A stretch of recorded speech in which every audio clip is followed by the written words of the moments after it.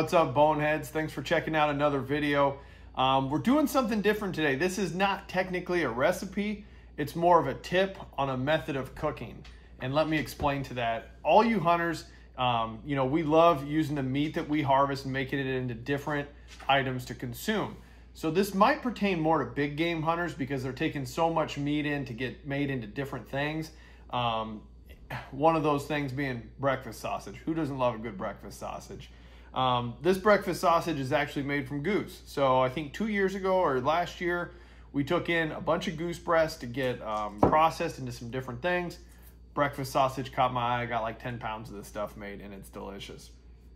Today though, I'm gonna show you a different method of how to cook wild game breakfast sausage, or you could use this method for regular breakfast sausage. And we're gonna use the Sous Vide.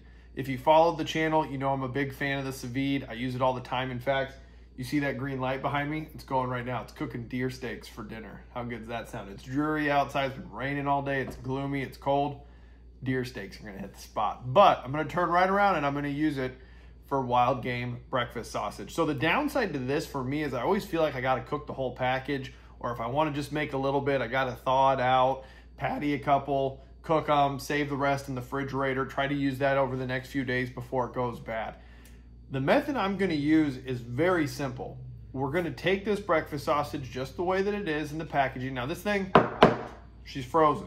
So I'm gonna set it on a plate here. I'm gonna let it thaw for a couple hours, but then I'm gonna vacuum seal it.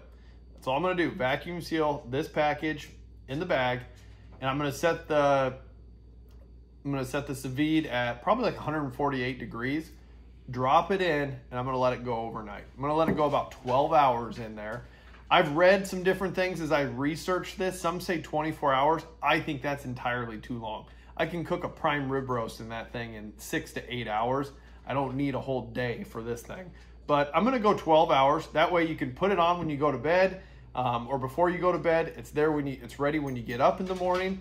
Now, if you're cooking for a big group of people, say you're at deer camp, and you've got to cook breakfast the next morning. This is a great way. Throw it in there. It's all ready. Chop, chop, chop, slice them up. Sear them on each side. You got your breakfast sausage. What I'm going to do is I'm going to cook this thing whole. Then I'm going to slice it into about the size of patties that I would normally like. Probably leave it just that round. I'm going to cut it right in the tube almost. I'm going to seal those and freeze them. So I'm going to freeze them in probably packages of 2 or 3. So that way, if there's a morning, hey, I want to grab a couple breakfast sausage patties. I set them out in the refrigerator the night before, and I've got them ready. So it kind of breaks them into individual serving sizes. And I'm probably gonna cook a couple, just to test it out. If they turn out bad, you're never gonna see this video anyways. So here's our breakfast sausage. We're making wild game breakfast sausage overnight in the Sous Vide. You can consume it, or you can individually pack it and freeze it. So I'm gonna set this out, and then we'll get started on it. Go ahead and vacuum seal that sausage. And then I've got the Sous Vide running at 148 degrees for 12 hours. Clip that bag in, and you're good to go.